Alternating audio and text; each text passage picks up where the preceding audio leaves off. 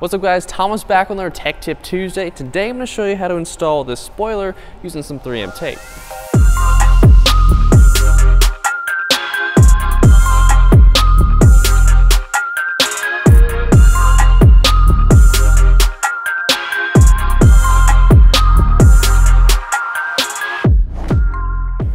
Now the spoiler that we're going to be installing today is the leg style carbon fiber duckbill. It goes on just like that, but there's also a FRP version of this, which is just matte black, a flat black.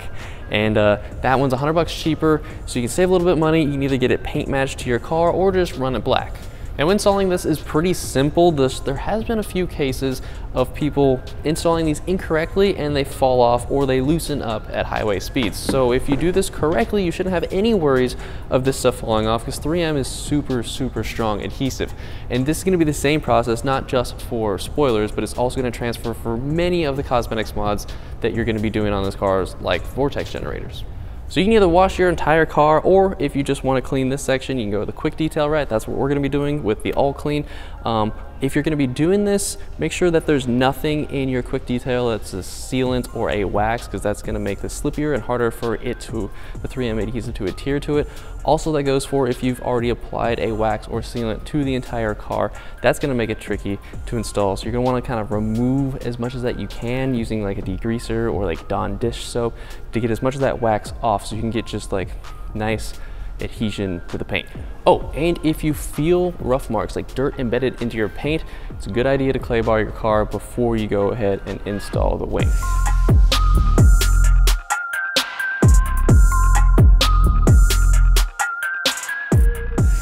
Now once the trunk is all clean, we're going to test fit the spoiler and get everything even and aligned, and we're going to use the Scotch tape to mark out where that is. So it's a lot easier once we have all the adhesive put on. We can just put it in place where we leave our Scotch marks or our painter's tape markings. So for this particular wing, we want just a small gap on the side. Make sure that's even with the other side. I'm going to line up the height we need on the trunk.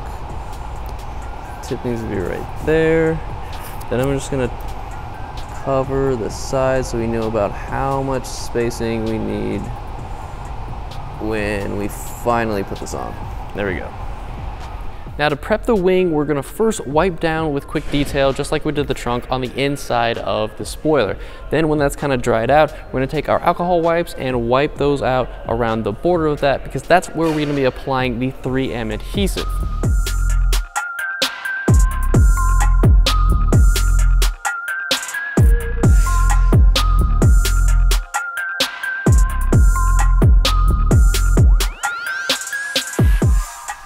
Now once you have the spoiler's border covered in 3M adhesive, we're going to just take the small ends, the left and the right side, and we're going to take the red film off of those. Now for the rest of it, the longer strips in the center, we're going to take just a couple inches off of those, pull them to the side, and then make a little crease mark at like a 45-degree angle, because then we're going to pull the rest of them off once it's in place on the trunk. Now just before we apply the adhesive with the spoiler, we're going to first wipe down the trunk with some alcohol, and then just take your time here. You want to get everything aligned first on the marks that we made before.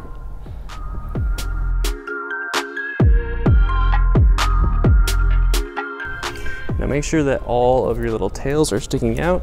If they're not, you're gonna have to pull them back. So right now we just have the sides that are holding this spoiler on. So we just want to apply some pressure, 30 seconds to a minute, just to make sure this thing doesn't fall out when we start pulling out these little red tails, these little film pieces. And once this isn't going anywhere, now we can start peeling this off. Go very slow because you don't want these to break.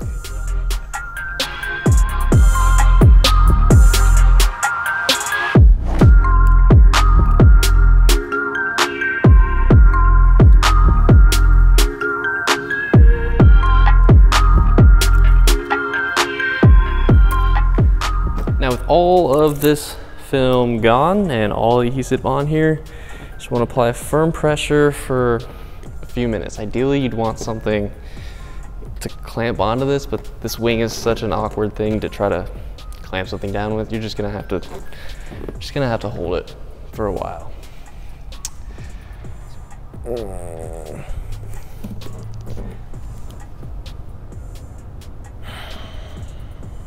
Okay, so ideally in a perfect world, you'd have this clamp down and you'd have it sit overnight so this thing would never come off. But this is gonna be good for now. So let's take the painter's tape off and I'll show you how this thing looks.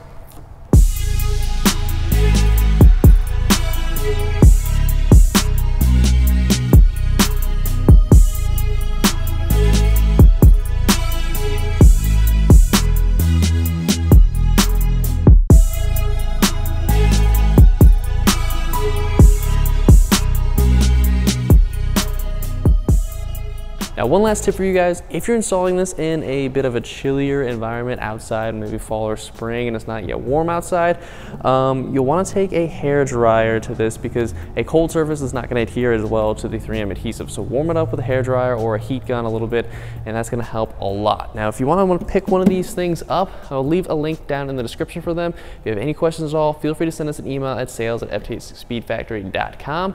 This is Thomas. I'll see you guys in the next video.